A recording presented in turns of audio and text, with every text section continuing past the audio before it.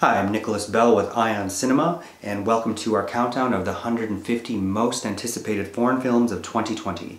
At number 5, we have Ildikó Enyedi's The Story of My Wife, which is a German-Hungarian-Italian co-production from Enyedi, produced by Monika, Maren, who directed Tony Erdmann, of course, Janine, Jackowski, Jonas, Dornbach, amongst several others. Ildikó Enyedi ranks so highly on our list, mostly due to her 2017 feature on Body and Soul, which won the Golden Bear at the Berlin Film Festival and broke a nearly 20-year hiatus from filmmaking for Enyedi. The nature of the co-production is reflected in the cast, which is led by Seydoux, Garrel, who will also have new projects from Woody Allen and Rachel Lang lined up for next year, Jasmine, Trinca, Gijs, Naber, Josef, and Sergio Robini.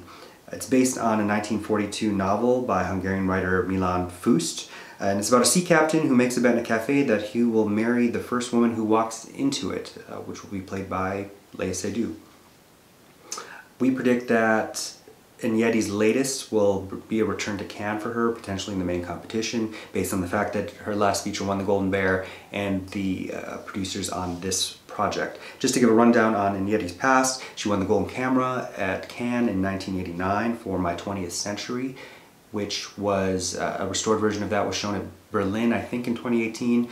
So we can look forward to seeing that on Blu-ray sometime in the near future, I'd imagine, which previously has been unavailable. She's competed twice in Venice with 1994's Magic Hunter and 1997's Tomas and Julie, and Simon the Magician competed in Locarno in 1999, and then of course she ended her 18-year hiatus with On Body and Soul in 2017, which took home the Golden Bear. Thank you. Hey, this is Eric from IonCinema.com. If you want to support us, subscribe below. For more reviews, interviews, film festival coverage from Sundance, Cannes, Toronto, you want to check out these guys on this side.